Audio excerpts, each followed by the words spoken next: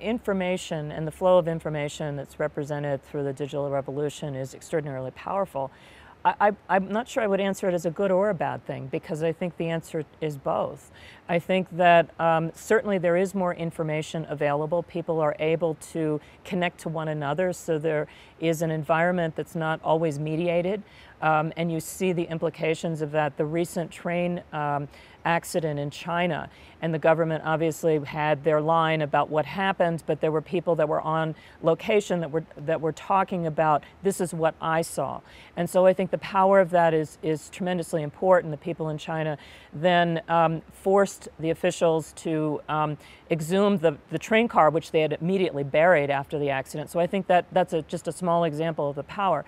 I think the challenge of it, though, is that it also can be a powerful tool for those who want to abuse the exchange of information. And I think the accuracy of information and just the whole idea of media literacy is going to be an extraordinarily important topic for certainly for kids as they're educated, but I think also for all of us to really understand what are the sources of information and how that could be manipulated and what we need to do to pay attention to that.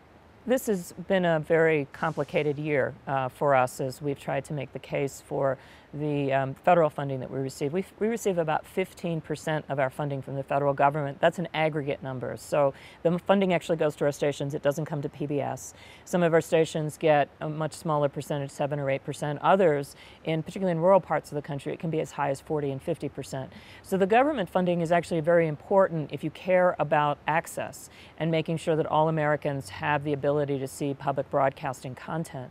And so we are making a great effort, frankly, to reach out to Americans, to constituents, because at the end of the day, through this past year, that actually is what made the difference. That's actually what retained our funding, was individuals saying, wait a minute, this organization is not left or right. This organization is one that is trying to give us information that we need, information that our children rely upon, and information that our community relies upon to help make informed decisions. And I think if we're able to continue to touch the people that are using our services and remind them that it's their voice that will determine whether or not we are in existence in the future, I think that is what's going to help us, continue not only to survive, but frankly to grow in this new environment.